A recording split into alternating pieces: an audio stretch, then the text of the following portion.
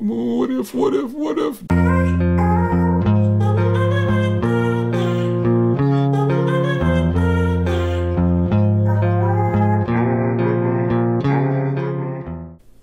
All right, guys, welcome back to another video. It's your man Jay. So today we're gonna be talking about why your truck is delayed if you ordered a 22 or a 23 Sierra, and then also, man, what is up with the price increases? I'm gonna go ahead and talk about the price increases and show them to you. They are a lot, folks. They're between $400 and $4,000. And my 23 Sierra that's coming in, it got a huge price increase, but it's pretty impressive that they keep increasing. This is the third or fourth increase in the Sierra lineup in 2022. I know because I got my 2022 kind of almost towards the beginning is when it was built in May. So the middle of 2022 is when I think I took delivery of mine, the beginning of June or something like that. And the starting price for mine was only about 53 or something like that. After I bought my 2022 Sierra, and we're also going to talk about options too, because there's a lot of options that are not available for the 2023 because of the shortage. But my 2022 out the door with the options were about 60 grand or so. Now, I've been taking you through the process of me getting my new truck. I've got like 10 or 11 videos out on that. I'll try to remember to link them all below so you can catch up if you haven't been following that series. But it's pretty crazy that the Sierra lineup it's GM's bread and butter. So, you know, they're going to continue to do things to try to bring revenue, because I see a lot of people probably don't want to pay for that $1,500. And there's a lot of people out there that are like me, you got to refresh and you didn't have to do it. So, but now my new 23 is coming in. It is mandatory on the ticket. I can see that it's there. But the difference with mine is a little different. So I'm not paying retail like a lot of people. I'm getting, my truck was just around 70 with the options, because mine actually got hit from June, me getting my 22 to my truck getting built in November, and like November 14th or the 21st or something like that. Somewhere around that week is when my truck got built and finished really fast. Within 4 days, they had my truck built pretty much. But my truck, the 23, so I guess it had already started. So the MSRP on my paperwork still shows roughly right at almost 70, because he sent me the information on my specific truck. Now, since then, in December, it just got another price hike. So I gotta stop and show you these prices on the new vehicles, and then we'll talk about options and what's missing, and probably why your truck is still delayed if you've been waiting over a year and you put in an order for a 2022, because they're pretty much just gonna roll you over to 2023, I believe. And then, but let me show you these new prices for the Sierra for the 2023. Take a look at this. So it appears that the trucks are now increased heavily. As you can see here, the trucks start off at 38 now. That's just incredible, and I'm just shocked that the lowest price costs $38,000, basically 39 grand. The Sierra it's always been their truck of like just giving them the most sales. The 1500 or just the Sierra in general has been giving them the most sales, and it's kind of surprising that already this is the third or fourth increase for people wanting to buy the Sierra. So for me, the interest lies way down here at my truck. So I have an Elevation crew cab short box 5.3 that my 23 is, and it's a short box crew cab 5.3 liter with the 10-speed automatic transmission. It now starts at just under 62 grand.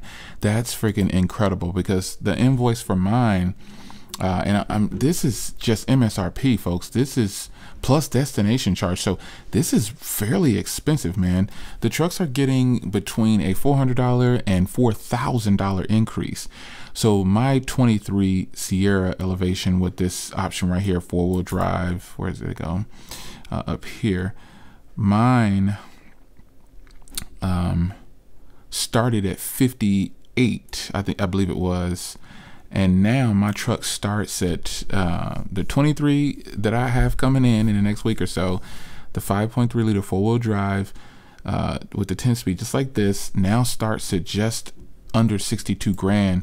So for this truck right here that I got, it started at 58. So it got one of the bigger updates, increases plus destination charge. That's incredible, folks. My truck started at 57.9 or something like that, plus the destination charge is 17.95. This is really sad that they're getting these price increases so quickly. This is the third or fourth one in 2022. And I know because I bought my 2022 and it was a very low price, and I didn't have any of these. I didn't have the mandatory $1,500 that you have to pay now for the 3-year OnStar services, because what they're doing is they're increasing the prices and then making you pay to use the vehicle. These refreshed vehicles are essentially not no good without the internet access, but it's kind of sad. I mean, look at some of these prices on these trucks. The Denali just is got a pretty decent increase here, man. There's Denalis out there selling with at this price right now with tons of options. You can go out there and see them, and so this is pretty much incredible that they have increased the price of this truck so much, man. I'm just blown away that this price increase is this much. Now that is crazy, right? The increase is between $400 and $4,000 depending on the vehicle. Now, as you can see, my vehicle now starts at $61,290.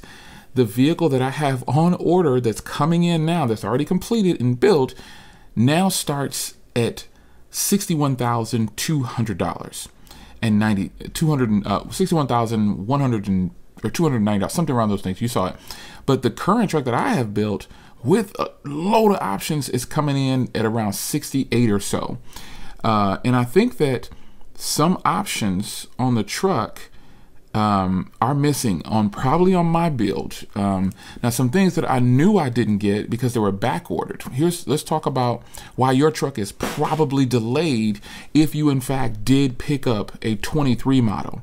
So you probably didn't get hit with the price increase. I don't think they'll do that to you, but if they do, you have the option to not even purchase it. You'll get your money back if you put it on a deposit. If you paid full cost, they'll probably give you your money back.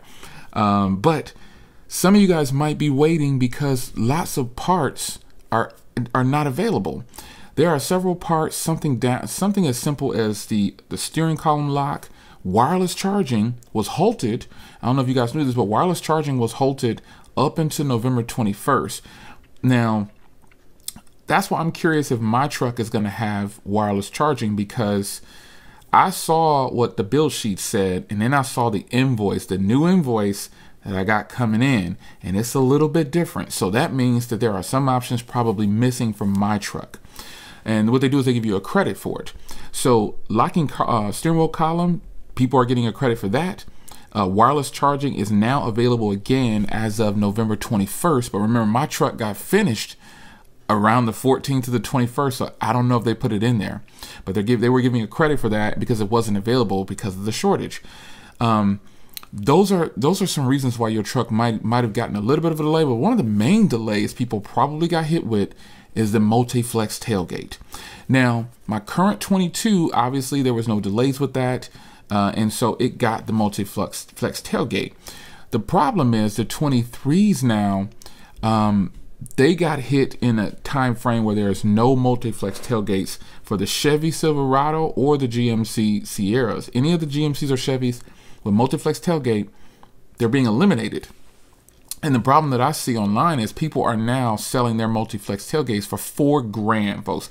I've seen people selling their multiflex tailgates for $4,000 online, saying that it's new. It's a new takeoff. I'm like, wow, they are making a killing.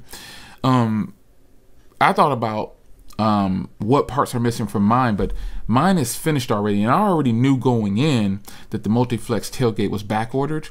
And so the plan that I had in motion, depending on how this color matches up, I was going to ask them to take my multiflex tailgate off and put it on my new truck.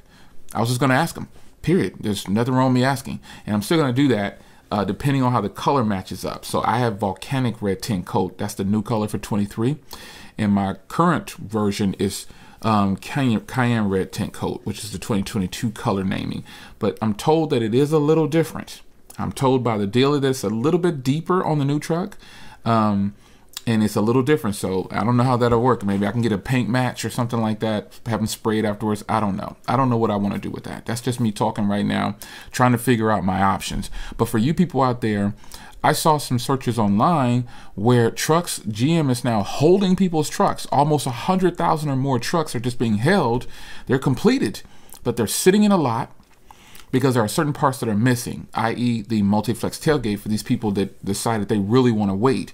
And the locking steering wheel column, you don't have a choice on that. They're going to credit you for that more than likely. And the wireless charging, if you got that, I don't think that's going to hold up your truck. I think they're going to go ahead and ship your truck. But because a lot of you guys have been talking about your truck is already built and it's sitting, you got your completion email and you went through all the stuff I went through with the completed order and it's finished. You just haven't gotten your ship yet because it's sitting in a loading dock a few hours from your house or a few hours from the dealer, which is really unfortunate. But a lot of you guys are frustrated, and I totally get it. Now, obviously, my situation is a little bit different. A lot of you guys are buying new trucks, so you placed a special order. Technically, I placed a special order too. I just had those helping hands in there because of my situation. Thank God. And then also, I didn't get hit with that price increase. So I'm wondering if some of you guys are going to get hit with the price increase, depending on your status of what you ordered. The AT4s, a lot of people said they order AT4s, and a lot of people have elevations because the elevation is kind of the SLTs and the Sierra 1500 period. No matter what trim you get, it is the most popular that GM is selling. So I'm curious to see, tell me down below if you ordered a truck. Let's recap here for a second. If you ordered a brand new 2023 model or a 2022 model and yours says, tell me the status of your truck, I'll say. Tell me the status of yours, because there's a lot of people out there that said, hey, Jay, you know, mine is built already. It's been built for 2 months, or it got built just a week ago. One guy said his got built and finished at the same time as mine, but now his dealer's telling him he doesn't know when it's going to arrive because they haven't invoiced his yet. Folks, I want to tell you something. When you order a truck, they have to invoice it. I don't know if you guys know this or not, but they have to invoice it to the dealer so that then the dealer can do whatever they need. I purchased back in the day, I ordered a car and it was about 5 hours away. And I told the dealer, see if you can help him get this thing with a price, get an invoice, and then I authorize you to just go get it for me. And that's what they did. They said, hey, the only thing we can do is we won't send someone to get it. What we'll have someone do is we'll have someone drive one of our other vehicles up, and then they'll go get yours and bring yours back. And this is going to add 400 or 500 miles to your car, something like that, or 300, whatever it was. I said, I don't care.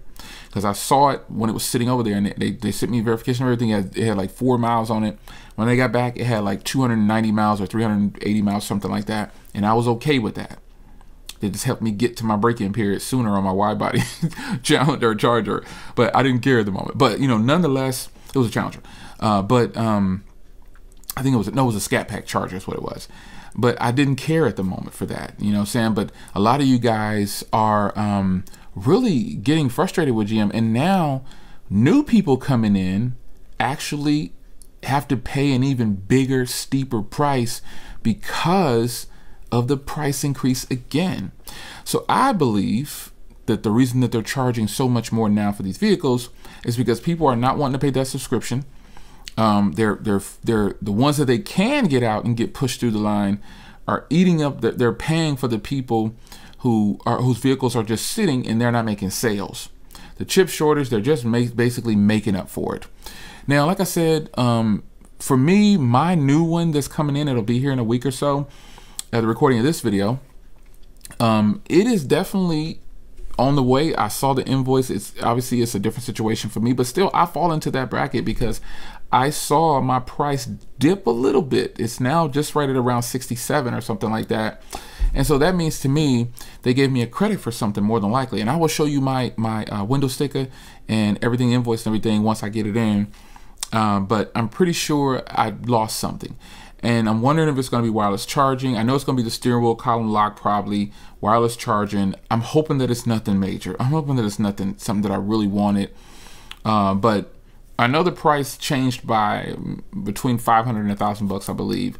or between $200 and $800 it changed. So I don't know what it's missing, if it's missing anything at all. Because if they could just sold it to me at a lower price, whoop-de-doo, that'd be incredible. You know, but from the 22 to the 23 that I bought in that short period of time of 6 months, or 4 or 5 months, it got 2 increases. So now this is the 3rd increase since my situation started, since I got my truck in June. So 3 increases from June to December 5th is incredible, folks. That is a lot. And that's a big jump in price. And I know, because I know how much my current truck costs that's sitting out there now, and I know how much the 23 costs. Does this deter you from buying the truck? Because I've been getting a lot of questions about switching to a V8 and the 8-speed transmission. They're 10 speeds, folks. It's the new 10-speed with overdrive and everything. So the truck, I found like 1 or 2 people that actually have the new 5.3 and the 23 or whatever, and they are just blown away at how beautiful it shifts now. Because this person actually went from a 8-speed, the older 8-speed transmission, to the new 10-speed transmission. So he was pretty excited about it. For me, I already know what the 10-speed transmission feels like because I have it in the Duramax, and it is absolutely great. I just want to know if I'm going to feel any difference in power because I'm going to a V8. So that's going to be something that I'm pretty ecstatic about not paying at the pump. Another thing is fuel economy differences. I want to get out of here before I talk about this before I get out of here. Some people feel like I'm really going to miss out on fuel economy. Well, just do a really brief math of your own. Where I live at, regular fuel, because I can put 87 in that truck. Regular fuel where I live at, the lowest price I've seen is $2.30. Okay? The truck, the last time I filled up, it was almost $5 a gallon. Cost me roughly a little over $100 or something like that. Because I haven't been waiting until it's gotten empty.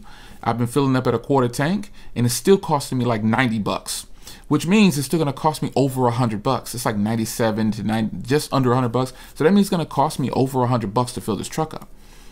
The diesel prices here have been between $4.50 and $5.50. Where I live at, the regular fuel has been between $2.30 to $2.65. I'm saving $2 at the pump. Some people feel like I'm going to get poor gas mileage and it's not going to compare to the diesel. Well, you're right. Of course, it's not going to compare to this Duramax inline 6, but that doesn't mean I'm going to get poor gas mileage because I'm not paying at the pump. So I saw this one guy's video doing an analogy of both engines, saying that the Duramax is the overall better and it's better. You save more money. I don't believe that to be true because this person had the fuel economy for the regular fuel skyrocketed and saying that that's how it is across the board, and that's not it. He was saying regular fuel is $4.15 instead of saying where I live is $4.15 for regular fuel. And I don't know if he was selecting premium or whatever, but where I live, the premium fuel is like pretty much almost $1 less than the diesel fuel. So even if I had to put premium fuel, it still wouldn't be, I'd save $1 at the pump, you know what I'm saying, per gallon. So being able to put in two-thirds gas for $2.30, and let's just say, because my plan was to put in mid-grade or premium sometimes. But you know, when you check the people like in the deals, like the mechanics, like, you don't have to do that, man. Just put regular fuel in your car, and you'll really save. Because if you're not going to be trying to tow anything or anything, like you're not doing anything that's going to need all that power, don't put premium, don't put mid-grade. I normally put premium in cars even if they don't require it, but I'm not going to do that right now because the prices are just way too high. So my thoughts are as follows: I'm saving at the pump. I'm happy to go back to a V8. I'm not thinking about, oh, I might have this problem. I'm not thinking about any of that because I wasn't thinking about that when I bought that truck. It just happened to do this. Having problems with the injectors and the exhaust and the fuel management system in that truck and electrical. There's a lot of things going on in that truck, so obviously something's wrong with it. But this new truck that's coming in, I'm not saying it's not going to have problems, but I don't live life like that. I'm not going, oh, what if? That's just not my style at all. But I can tell you one thing. I'm saving at the pump besides having this diesel, because this diesel, I know I'm going to spend at least $100 at the pump. I'm going to be spending pretty much half of that at the pump now with the V8 engine, simply put. So all of you guys who placed an order for a 22 or a 23 and you're still waiting, what options did you get? Did you get anything fancy? Or, I mean, because on the 23 that I have, I'm not going to compare myself to your order because I know that my order is a unique situation. And if I wasn't in this situation, it wouldn't have come as fast. It wouldn't have gotten rushed like that. So But if you guys did order a 22 or a 23, what options did you get? What model did you get? An AT4? Did you get an Elevation with this package? What did you get? Did you try to get the multiflex tailgate? Did you want wireless? What did you get? Did you get the leather package? Did you get the HD surround cameras? Did you get the Bose system? What did you get? And what are you being told as to why your order is delayed? Other than the dealer saying, oh, they haven't invoiced it yet, because that's a horrible excuse to give you guys. But it's true. And the people who are going through that, I feel for them. And I really pray that they get their truck faster, because it's not right. They need a vehicle. And one gentleman I was talking to, he was like, man, I think I'm just going to, I had to buy another truck. Until then, I told him, I said, keep it. It's in one of the comments of another video. I said, dude, just keep the truck. You've already customized the truck too. He's customized it already, and he loves it, and it's got all the options that he wants. I think his current truck coming in is 23 might not have all the options. I'm not sure. But nonetheless, and it costs 70,000+ because I think he got an AT4 or a Denali or something like that. So another video on the 23 Duramax and the price increase. What are you guys waiting for on your new vehicle that's coming in? What'd you get? It's your man Jay. Hope you guys enjoy it. I'll see you in the next one. Take care.